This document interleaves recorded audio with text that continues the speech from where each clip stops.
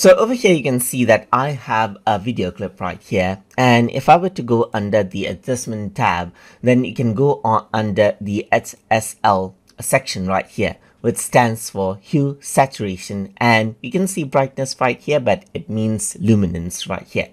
So now over here you can see that this particular video footage has different color ranges, like green, as you can see right here. So what you can do is you can go around onto green and change around the hue of the green right here, and you can see you can only control out the green of this particular video right here and change it to how you like. You can decrease out the saturation of the green and remove out the green color altogether, or increase out the green color right here. Then you can increase out the brightness of the green color or decrease out the brightness of the green color right here, and this is the end result, as you can see.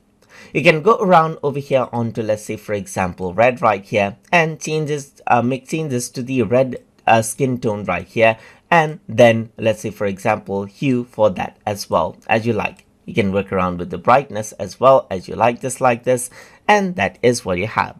Similarly for the other video footages as well, like this one, let's say, or this one, let's say for example, you can do the same as well. So you can see that I have the adjustment right here. And if I were to go around over here onto adjustment, you can click on apply to all, then whatever you did right here will be copied over here as well. So if I were to go to adjustment, you can see that this is what you have. You can change around the hue of the greens right here, just like this. You can work around with the brightness of the particular green color and so forth. And if you were to go around onto red color, it affects out the red color. Go around onto blue and it affects out the blues, as you can see right here, just like this. So that is how you can utilize the hue, saturation, and luminance effect or brightness effect inside of CapCut desktop editor. So hope you guys learned something as always. And as always, please like, comment, share, and subscribe.